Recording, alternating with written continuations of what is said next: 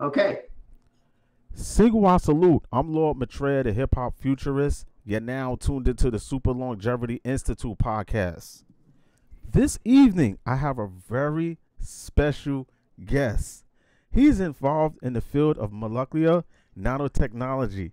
He founded the Sci Nanotechnology Usernet news group and moderated it for 10 years and served as the founding chief scientist of NanoRex Inc.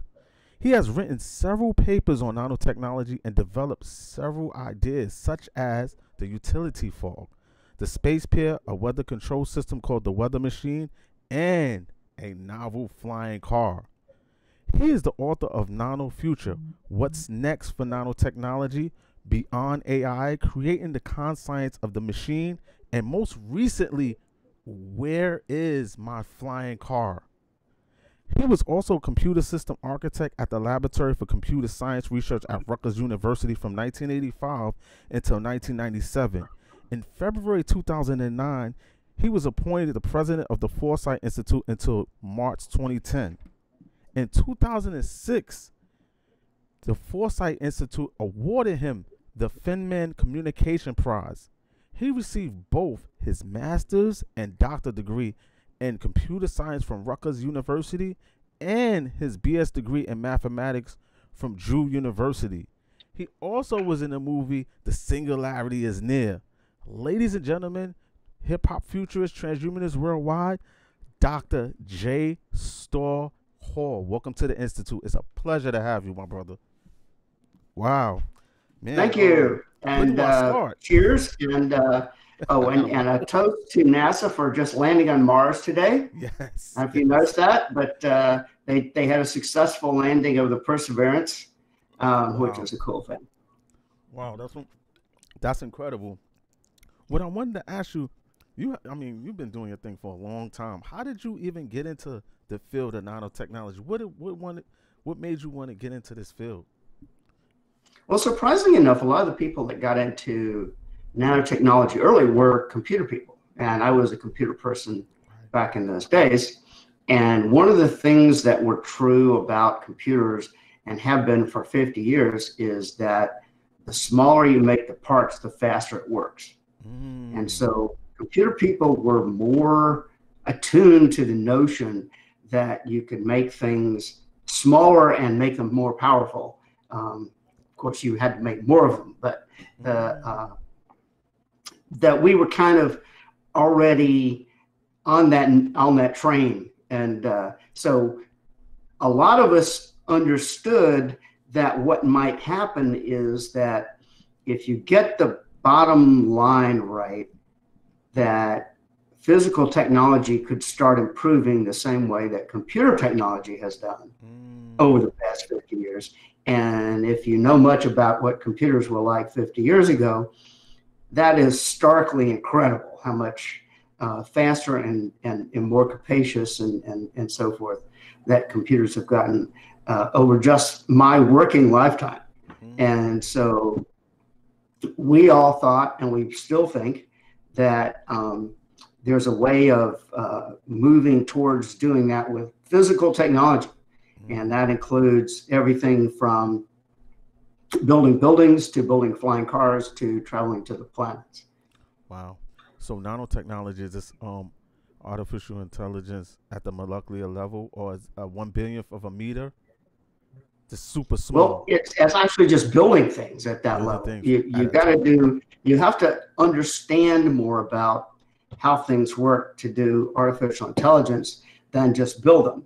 But just building them is a darn good start. Right. And when you get both of those together, I mean, that's actually what the flying car book is about. Is when you have, they've been building vertical takeoff aircraft since 1960, and they'd be perfect flying cars, except that back in the 60s, every single one of them that they built crashed, and you've got to have a much smarter autopilot in your flying car than you do in your like Tesla or something. Right.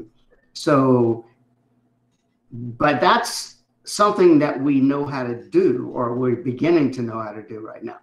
So that's actually two technologies that are coming together right about what the great science fiction writers back of the starting in the 30s, but the 40s and the 50s mostly, had a notion of what technology would be like right about now.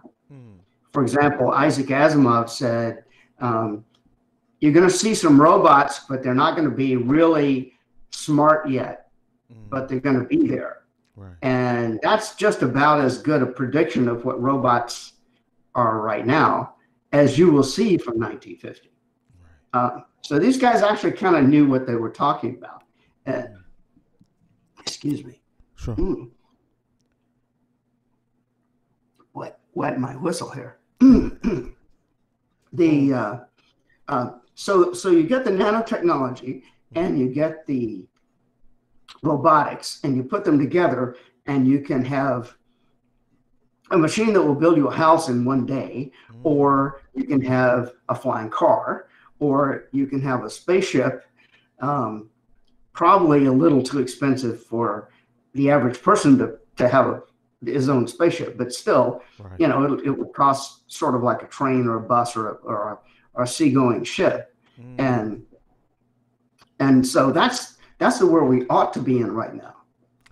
And so my book is about A, what the possibilities really are, and B, what happened to keep it from happening the way that might have done. Yeah, because it was like I feel like, by the way, in the Netherlands, didn't they legalize flying cars in the Netherlands? I know I heard something like that. And there's actually several flying cars out there right now. The one from the Netherlands, if I'm remembering right, what you're thinking about is a motorcycle that transforms into it's not quite a helicopter, but it's it has blades on the top, and it unfolds and so forth. And what just happened in the last week was that the United States actually certificated a flying car that's been being built for over a decade here. It was a bunch of MIT graduates that had this really cool idea for how to build a car that folded up, an airplane that folded up into a car. And they're, I think they got bought out by a Korean company, but I'm not completely sure. But anyway, right now, they have just barely managed to get FAA certification for their gadget as an airplane. Okay, now here's the big problem, and that's why you don't actually have a flying car. The problem is the gadget in the Netherlands that you were talking about has certification to drive on the road, but not to fly. The Terrafugia, the one that the MIT guys in America has certification to fly, but not to drive on the road. So it's kind of like a catch-22 there. It's a hard row to hoe to get all of the bureaucrats to line up and say yes at the same time. Wow. Well, my question will be to you is, how would nanotechnology make the flying car better? Well, basically, with nanotechnology, can make things stronger, lighter, more powerful, and more efficient. And that's basically the sort of thing you need for a flying car. A flying car pushes the edge of current technology a little bit. The major thing that we don't have for a flying car is a power source that's powerful enough. You need something basically like a jet engine to make it really do what you want it to do. And jet engines are very expensive. I mean, you can get one for a couple $100,000, but you're really better off having one that costs $1 million because it's bigger, more powerful, and more reliable.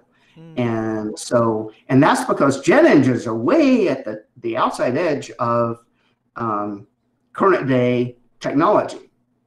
I mean, you gotta grow pieces of metal that are single crystals to be the vanes in your power turbine in a jet engine, and they're going to be hit by gases that are essentially a blowtorch. Right. So you got to build something that is almost impossible.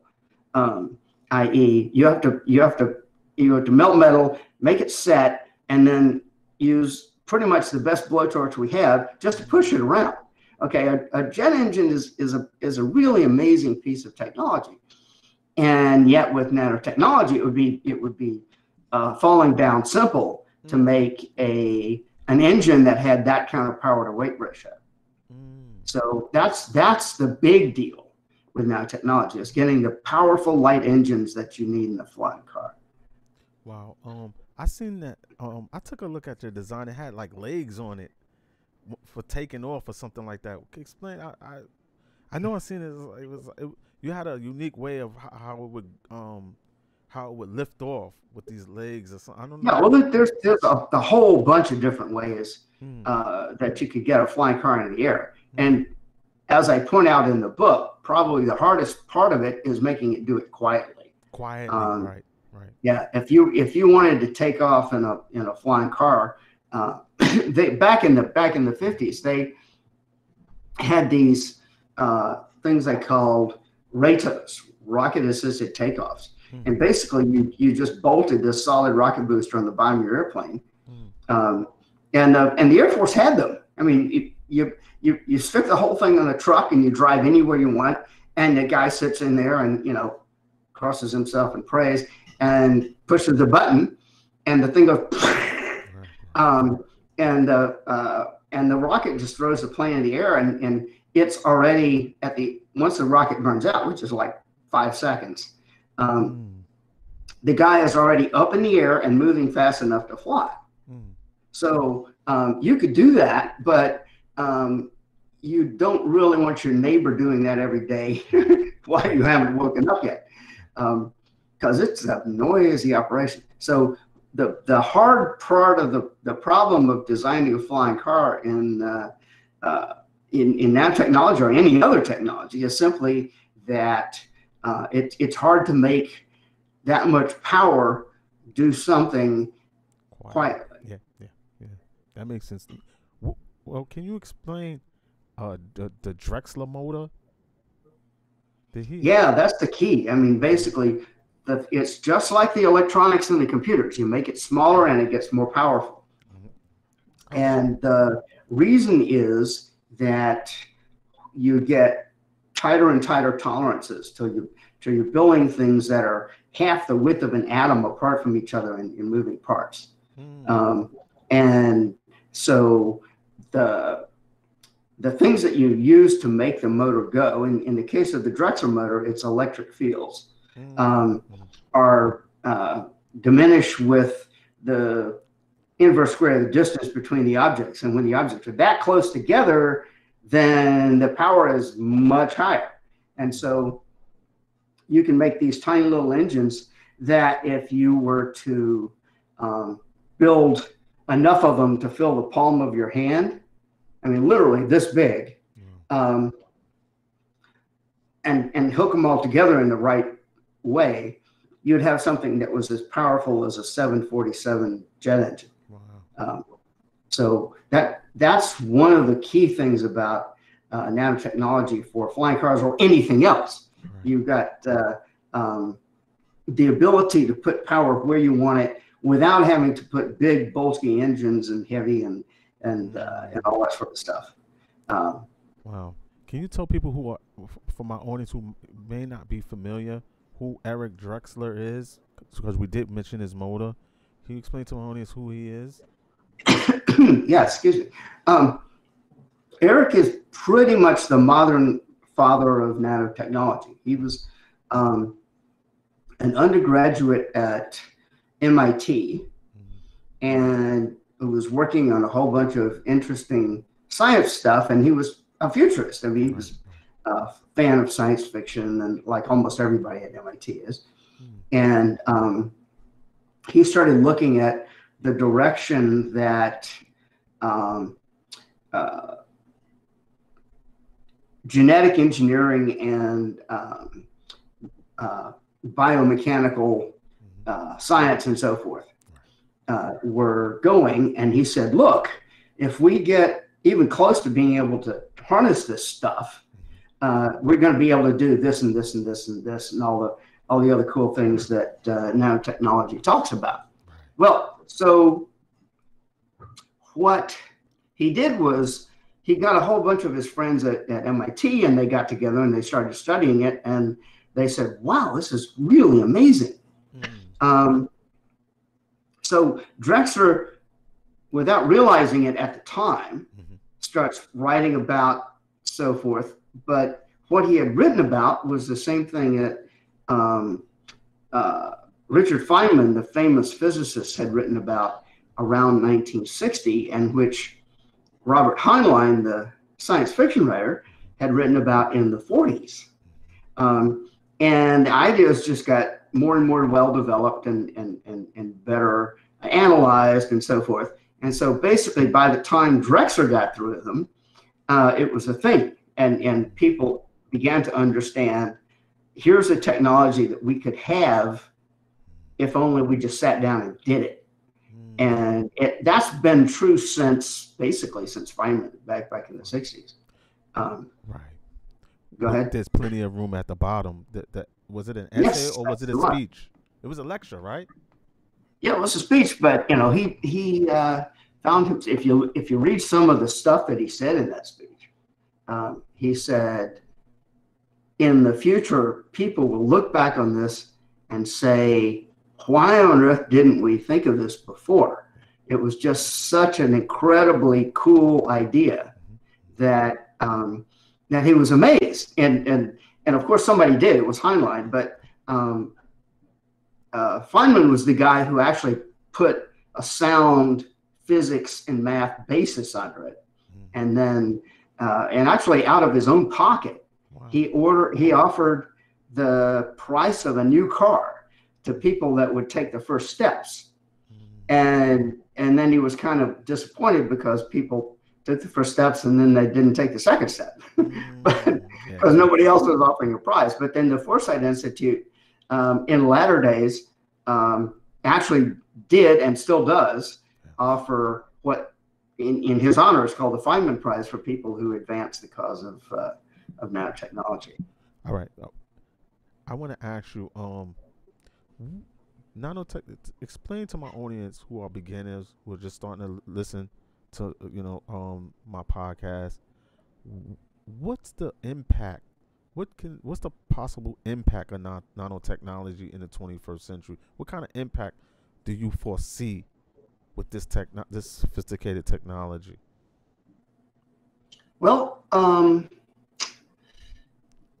it's kind of like what I write in the book, except the thing is I don't come close to understanding all that is going to happen in a century. Right. I can just guess. Right.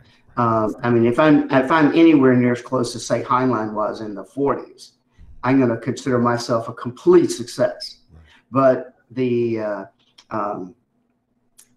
one of the things is that many years ago at a Foresight conference where we were talking about this, me and one of the other guys who's a really top nanotechnology researcher, his name is Rob Freitas. Oh, yes. We're sitting around after the talks and having a drink and just discussing stuff and so forth. And the question came up, how long would it take if you had a completely competent, fully developed nanotechnology as your industrial base? How long would it take to completely rebuild all of the capital equipment of the United States, all the buildings, all the vehicles, all the roads, all the railroads, all the trains, all the ships, all the everything, okay? How long would it take a well-developed nanotechnology industrial base to do that? And we thought, well, that's a cool problem. So we both grabbed our notebooks and we slide rules. Actually, we had calculators by the time, and started, figuring and so forth, and looked down and 5 minutes later, we both looked up at each other and said, I mean, in unison, we looked at each other and said, about a week. Wow. I mean, that's the creative power of nanotechnology. And so I wrote that little story in my flying car book, and then I gave the flying car book to Rob to review and see if it was right, if he remembered what I said. And he says, "Yeah, I remember that. That's exactly what we did." So this is where you start. Right. Now you think, if you have that much creative power, you can build things that big, that fast. What could you do? All right. And I can think of all sorts of cool stuff. I mean, one of the things I talk about in the book is digging up the floor of the Pacific Ocean and building islands all over it. Right.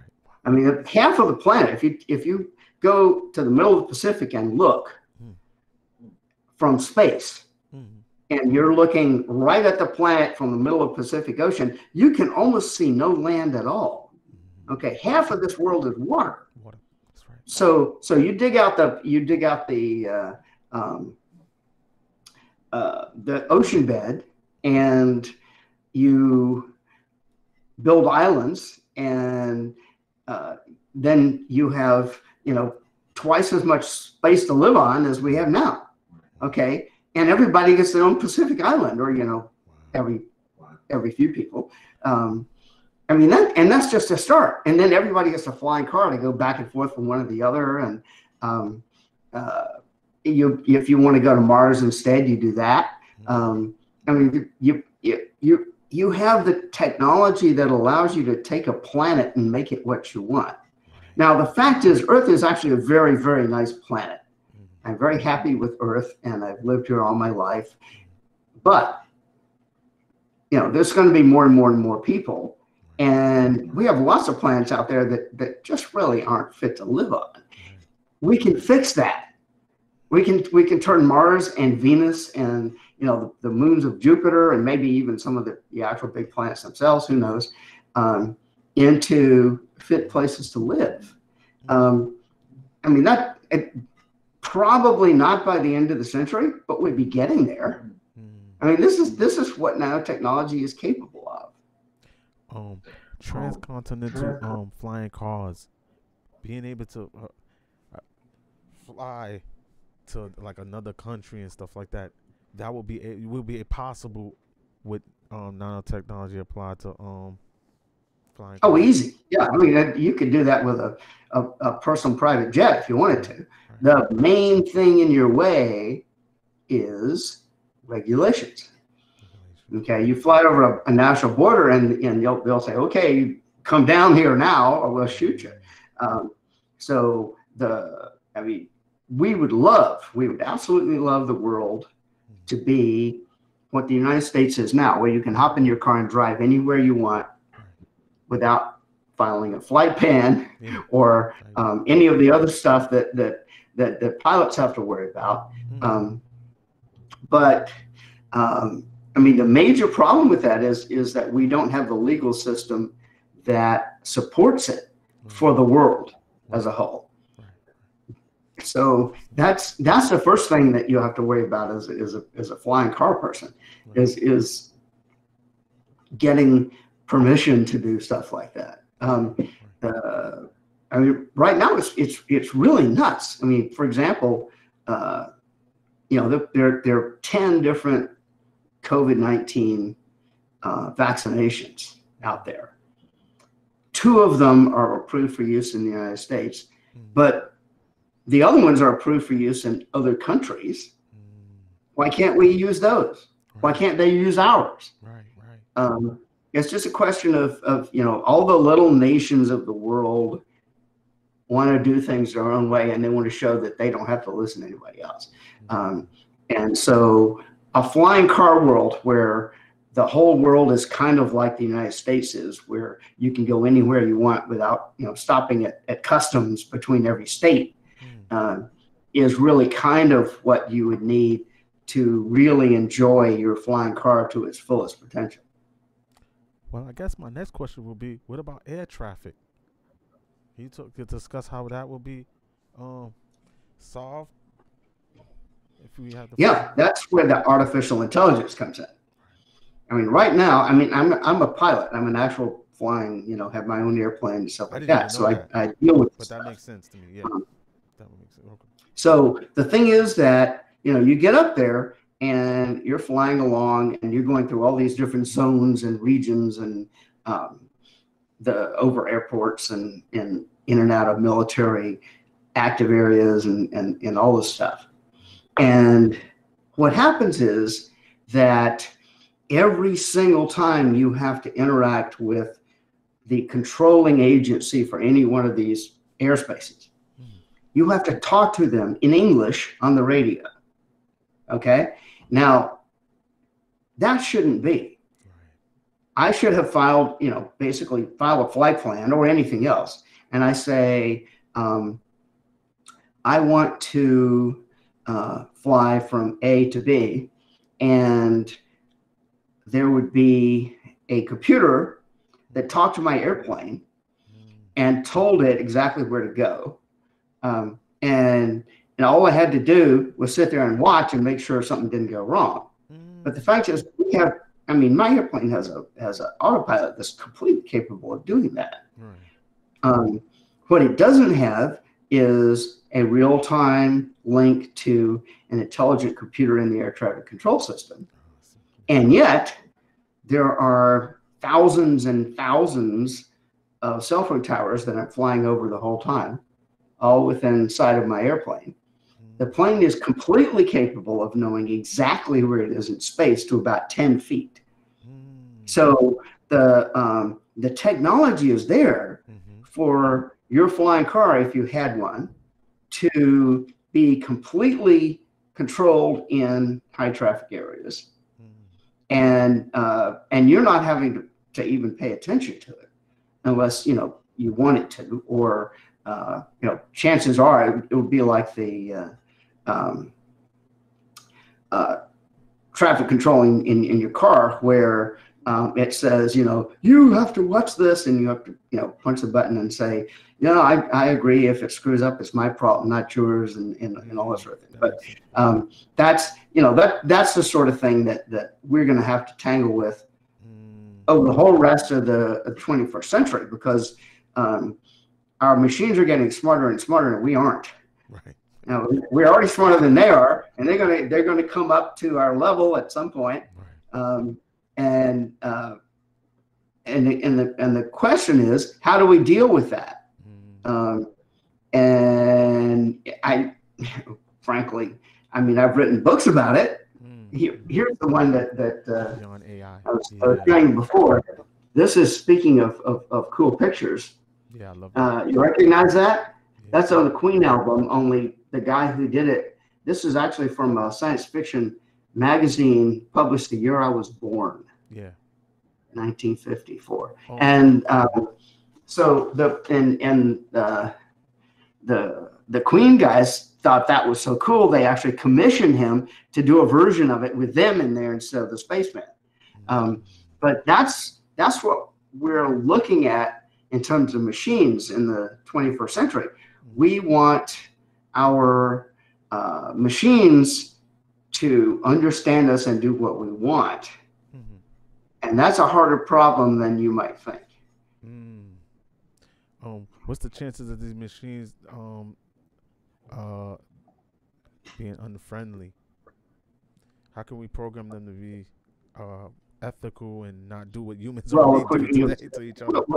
What we are we talking about here, Kemosabe? They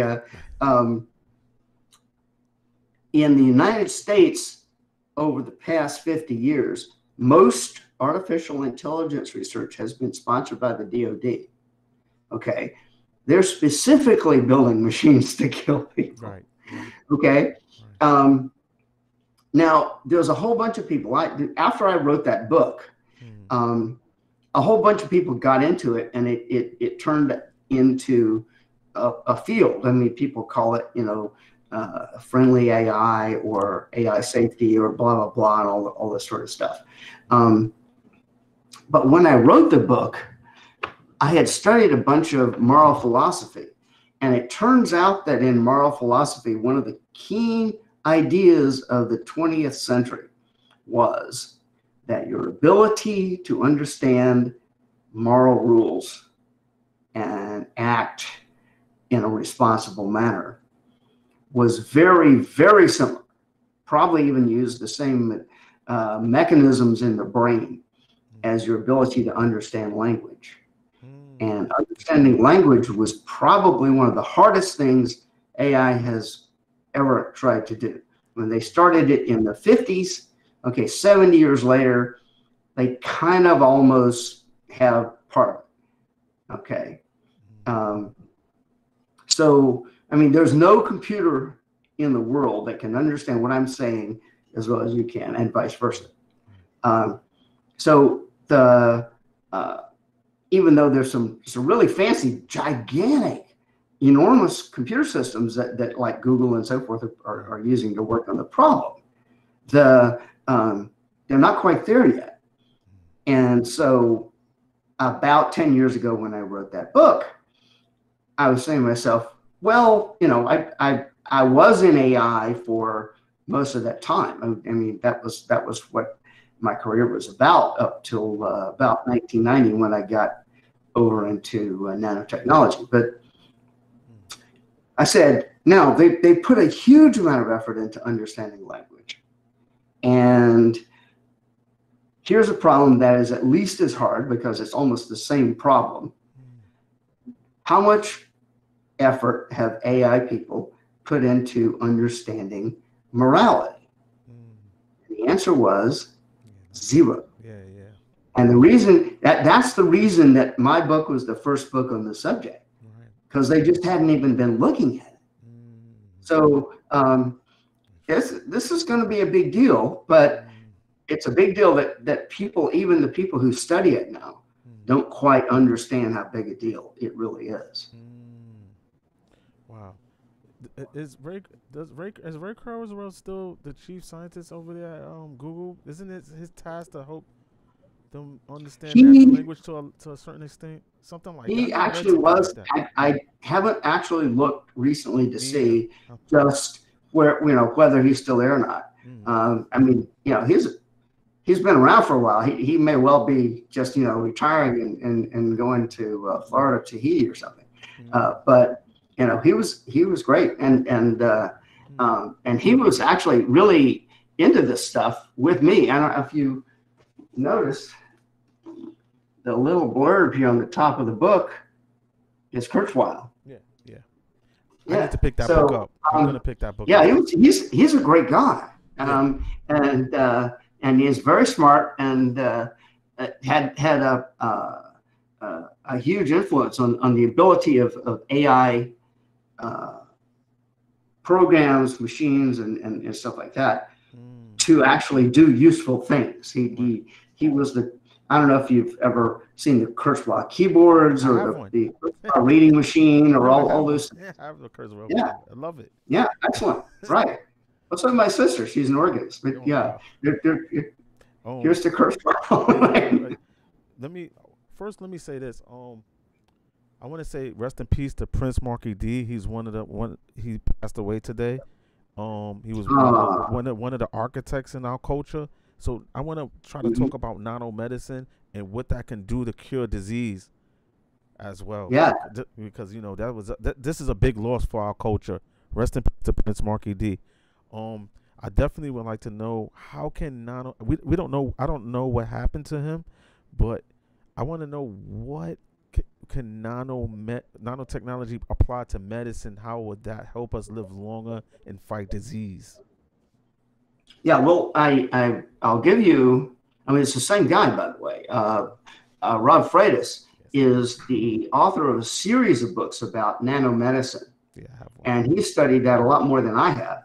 But the basic idea is simply that there are some things you can't cure without being able to manipulate stuff at the molecular level. I mean, viruses, stuff like that. And nanotechnology gives you the ability to do the manipulation, to reach down in there and twiddle the viruses the way you want to, The problem is that you also need to know what to do once you can reach in there. Okay. And that's a separate problem. It's sort of like, okay, here's a screwdriver, fix this TV. Well, I don't know which screw to turn. Okay. So the guy comes to fix your TV and he charges you $100 and you say, well, I only turned one screw, what's the problem here? And he says, well, that's 10 cents for turning the screw and $99.90 for knowing which screw to turn. Well, the thing about fixing human bodies, which are probably one of the most complicated things that we ever deal with, is that you both need the screwdriver and you need to know which screw to turn. And so nanotechnology first is going to be the instruments that you use to understand everything that is going on in the body.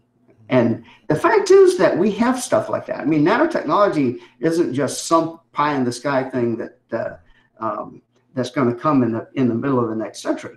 We're on our way to it. We've done a whole bunch of stuff. If you look at what's happened in the COVID, where we have created some new vaccines remarkably faster than anybody has ever done vaccines before. Okay, and that's the sort of stuff we're looking for. And so there's a cool story. It's on my blog, but people are talking about, here's the COVID vaccine, and we had it for a whole year, basically now, and all we were doing was waiting for permission to use it. On the other hand, people say, well, that's not true because we couldn't manufacture it. In fact, we're still not manufacturing enough of it for everybody. And the truth is somewhere between the two. But one of the cool things is that it turns out that when you try to manufacture an mRNA vaccine, where the mRNA molecules are encapsulated in a lipid nanoparticle, which is how the stuff works. I mean, just ignore it. It's verbal stuff. But anyway, it's the thing that is the stuff that the two U.S. vaccines are made with. Right. The bottleneck in the manufacturing process, the bottleneck is a little gadget that they use to homogenize the oil, the lipid, into nanoparticles and mix the mRNA molecules into them. Okay, it's a little bitty thing. It's like a computer chip, only it's physical. So it has these channels for fluid flow in it, and it does kind of a nano industrial process and all that sort of stuff. But it's not nanotechnology; it's microtechnology. Right. Okay, you could hold one in your hand and see it, although it would only be that big. All right. So the thing is that those are hard to make and they're expensive, and that's the bottleneck in the vaccine manufacturing process. So if we were tiny little bit further along the road to nanotechnology, we would be a big step further to microtechnology, and that wouldn't be a bottleneck anymore.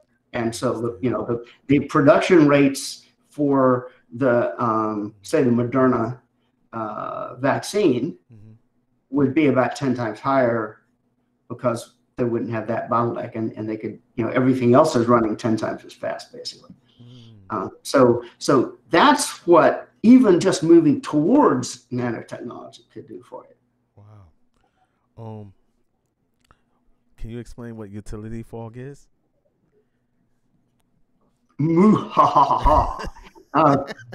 It's a cool idea I had back when I was at Rutgers and running the Sci Nanotech, and it occurred to me that you could sit in a car, and this is actually true, right? If you were sitting in a car and you were surrounded in the kind of form-fitting foam inserts that they put scientific instruments in briefcases. When you're transporting really fancy glassware or other stuff, they have these foam inserts that exactly fit the stuff that you're carrying, right? And you can drop them and you can throw them around and they all come out with no trouble. So you're sitting in a car, instead of having a seatbelt, what you want is to have something that just as you're about to crash, instantly turns into a form-fitting foam insert. Okay, and if you had something like that, you could drive into a brick wall at 50 miles an hour without a scratch. Okay, your car might get scratched, but you wouldn't get scratched. Right. So I said, how on earth would you build something like that? Right. And then I realized, like everything else that ever actually gets invented, you invent it and then you realize, oh wow, you could do this. So I sat down and I started figuring out how you'd have to make it work and all this other stuff and so forth. And I realized at the end of it that I invented the holodeck, the Star Trek thing where you just walk into this room and all of a sudden anything you can imagine is there. Right. And it can appear and disappear and so forth. And it's basically what it is you have, you and I are looking at screens, monitor screens. Right. And the monitor screen can show absolutely anything it wants, and it can instantly change it from being what it is now to being something else, right, simply by changing the colors of all the little pixels all at once, right? Well, what if you're in a room where instead of having pixels on the wall, the entire space inside the room is like that, only instead of changing colors, it changes physical properties. So it can act like a gas, it can act like a liquid, it can act like a solid, and all it has to do is change just like that under program control. So wow. Think of it as just living in a 3D monitor screen. That's exactly what I was saying. Yeah. Okay, and once you got that, then your imagination can run wild because there is no limit to what it can do. Wow, this is like going, so how does this, you said something about virtual reality in the book. You said that, let me see. Yeah, well, that's what that is. Basically right.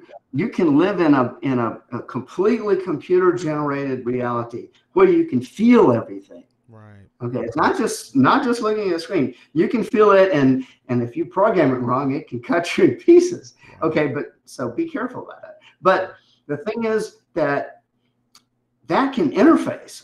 Here we are, and I'm looking at my screen, and you're looking at your screen, and it feels kind of like we're kind of in the same room or looking through a window at least at each other and so forth, right? Well, you can do that with utility fog, only it would be physical. So I could reach out and shake your hand, and I have to shake it in front of the camera, but and you could feel it and vice versa, right? So that's the transmitted virtual reality. But okay, and here's the really cool part. You're not limited to dealing with another person in another room. You can do anything you could do with like a camera or a microscope or a telescope, where you're dealing with something much bigger than you, and you want to put up a skyscraper.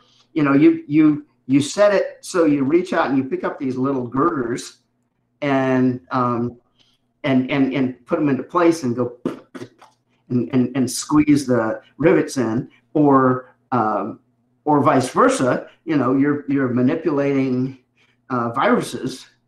And you're tweaking their little corona spikes just to see what it's like, and you can feel it, and you can play with the real thing. Wow.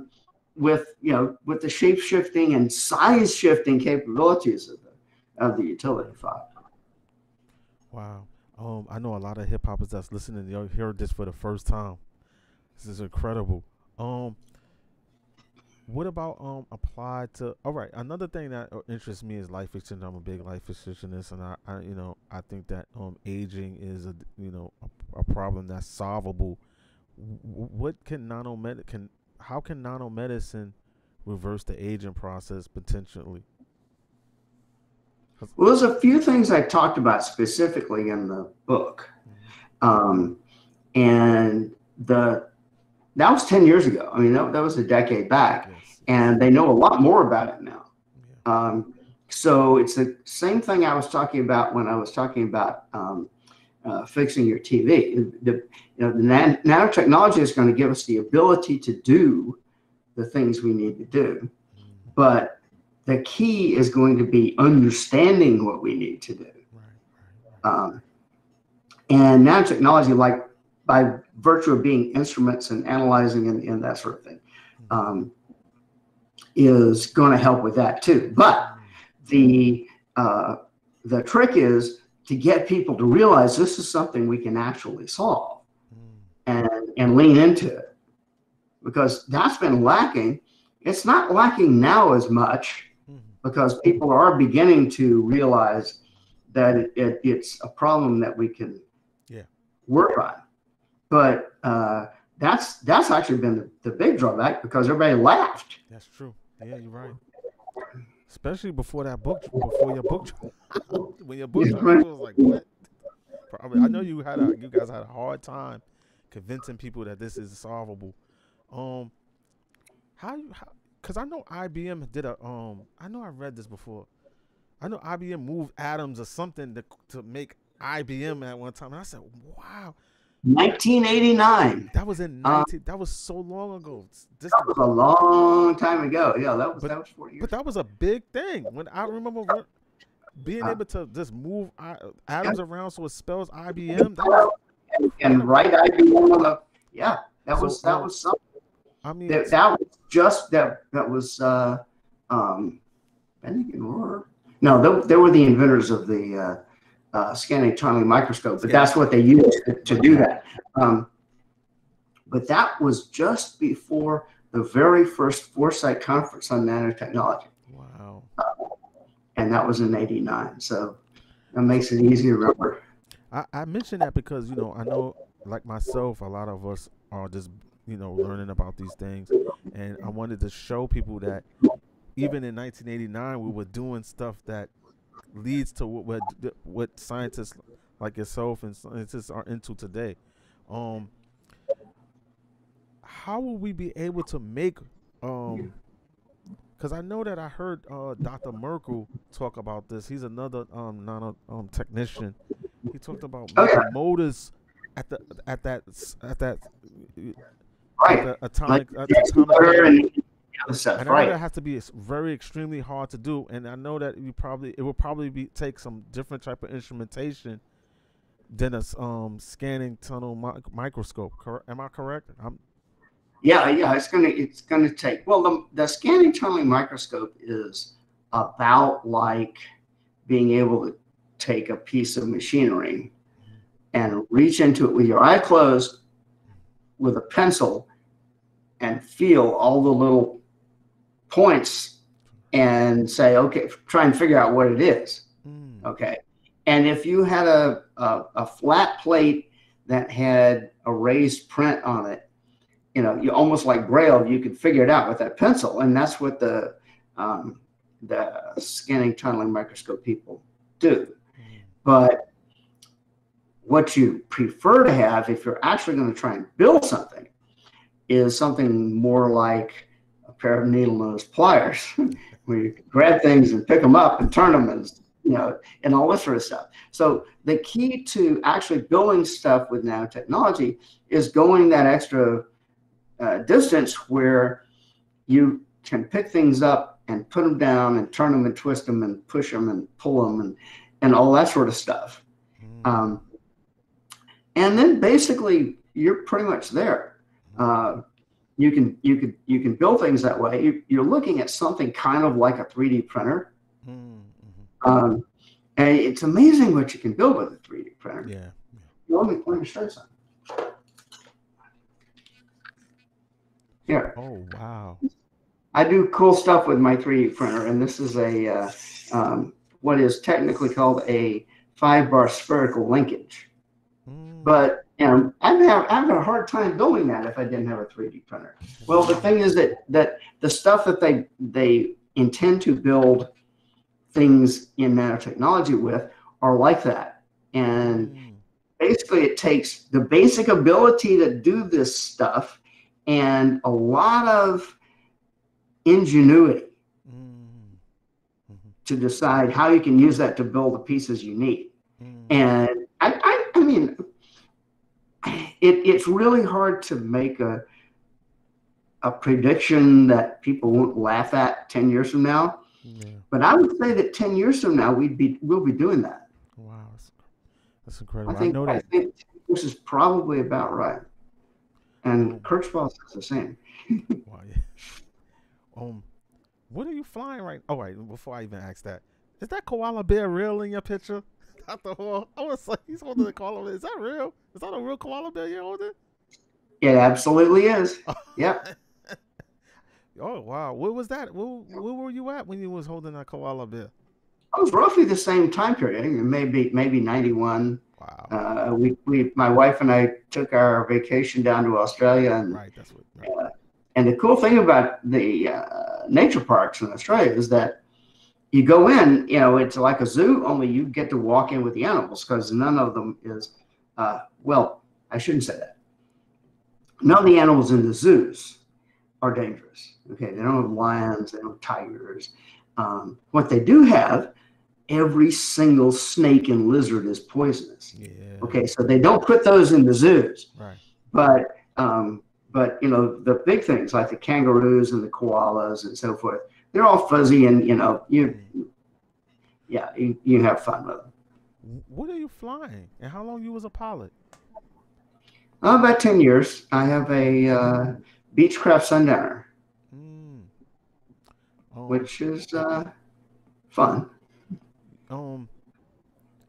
How can nanotechnology help with hunger and poverty? I had to ask that because I know I read some of that. Well, basically, if you have the technology to rebuild everything in the United States in a week, you have the ability to build so much stuff that it doesn't matter if you give a bunch of it away. So I don't see, once nanotechnology gets going, I don't see anybody being hungry. It's just a question of, you go into a restaurant and they give you a glass of water because it's so cheap they don't bother to charge you for it. Same thing with food in the nanotechnology era. Nobody's gonna starve.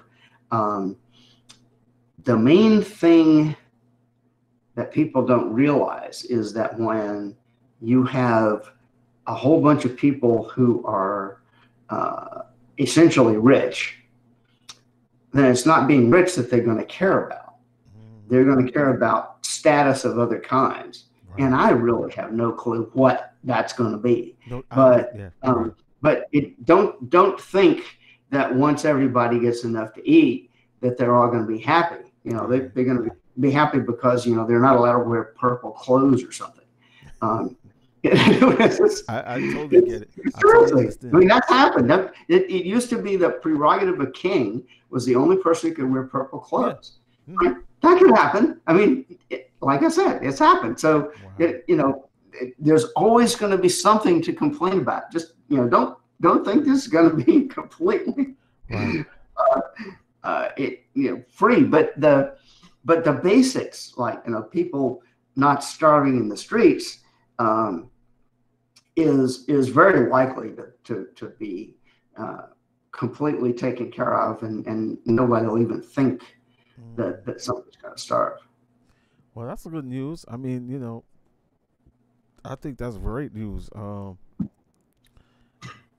think that we hear so much of the Hollywood's done a job with the gloom and doom of technology. It's good to hear some good news that the technology may be to help humanity instead of the bad news. And I know there's a lot of. You are so right. Yes, this is great. Yeah, I know there's a lot of stuff that can go wrong with technology of any sort. Yeah, I want to show. Wait, I want to show your book because I have a picture of it. I want to show your book on the flying cars real quick. So this is Okay. how it looks. Where's my flying That's the car? book. Yep, that's the one. And if you want to Mhm. go purchase it, where can they get it? It's on Kindle, and unfortunately, right now it's only on Kindle. Mm. So you're gonna have to get it in electronic form. But as I was saying before, um, Stripe Press is coming out with a hardback version of it. Um, we still don't know exactly what the cover is going to look like, but Okay. um, it's the book. I mean, the text is the book. So, um, and when I wrote that, it took me 8 years. It took me 2 years to write my other two books each, Mm. and it took me 8 years to write this one because once I got really going into it, I realized that the problems with flying cars are not technological problems. They're mostly sociological problems and Mm. problems of regulation and Yeah. all the rest of it. And so it turned into my intellectual memoirs. Mm. I basically just retired, and I said, okay, may as well sit here and the old man. I would tell all the cool stories and give everybody the benefit, ha ha ha, of my vast experience. And so that's what that is. That's a huge book. We're Wow. we're, we're editing it down a little bit so it won't be so long-winded when we make a paper book out of it. But Mm. that's basically what it is. And I look at a lot of the questions of the kind that we've just been talking about here. Yeah, because I know I used to watch the Jetsons. I was like, I know that the technology is feasible. I was like, what was all the stagnation about? But as you said, it's the social, thing that helped, that's Yeah. prevented this flying for flying cars. But I you know can what? I can give you an example. Okay.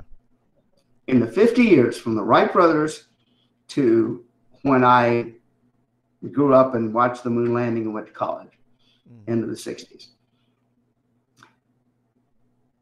aviation went from the Wright brothers box kite airplane Mm-hmm.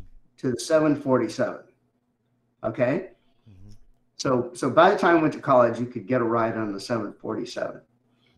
In the 50 years since then, aviation has gone from the 747 to the 747. Mm-hmm. It has just flatlined. And that's the stagnation in one little example from Wow. aviation. Wow. Wow. And I know I read somewhere that applying molecular manufacturing to flying cars will probably get other people interested in molecular manufacturing, nanotechnology, right? I would certainly hope so. Yeah. Yeah, that would be really great. Yeah. I hope so too. I want to show you other books. Too. I want to show the Nanofuture book also. This one looks. Let's see. Yeah, that's his Nanofuture. Please, And even though that's actually, you were talking about Eric Dressler. He actually produced that picture. really. That was from the cover of Chemical Engineering News magazine, in which Drexler had a debate running over several issues about nanotechnology with one of the main chemists that was kind of on the other side of the aisle there.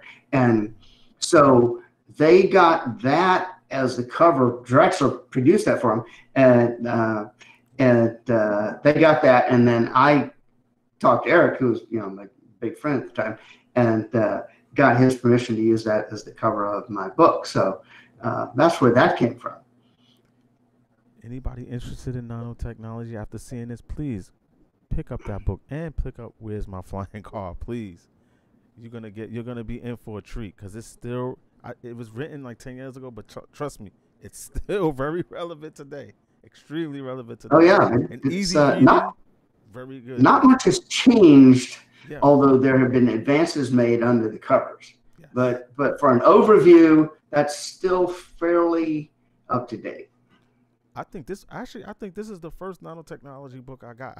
After this I got Nano Medicine by Robert Frettos. Yeah. This one really opened me up. I was like, wow, because my father has Parkinson's, and I was just interested in life extension. That's what got me into all of this, and it's been a really good thing to learn. I'm really enjoying everything I'm learning. I'm glad you came by. I really appreciate it, Dr. Hall. This was a treat. I'm telling you, this was a treat. I enjoyed your company. And Likewise. when the hardcover comes back, I'm going to invite you. I'm going to read it, and I'm going to write you. I'm going to have questions for you. I'm going to have I'm going to be very Can't prepared, wait. and I'm going to have Sounds you back great. on. We're going to discuss it. Anything else you want to tell my audience before we leave? Oh, you know what? Wait, hold that thought. Watch out for those Martians. Wait, what advice do you have for any of the young hip hoppers that might listen to this, who claim the lifestyle, the culture of hip hop, but also want to get into nanotechnology? What advice do you have for them? Well, that's actually the toughest question you've asked me so far. And it's a hard thing to say, but it's the one time I actually had a chance to talk to somebody who was basically in what you're talking about. In my case, it was actually just a young school student who wasn't about to be able to go into science. What I said was, and I think this still rings completely true, is just do it. Okay, it's like Nike, right? Let everybody know that's what you're interested in, and they'll help you. Right. I mean, it's a simple thing to say, but it's true, and people don't realize, especially kids, don't realize that if you make a big deal out of how I like this and I want to do this, that's actually true. that everybody around you will try and help. Right. And you'll make a difference.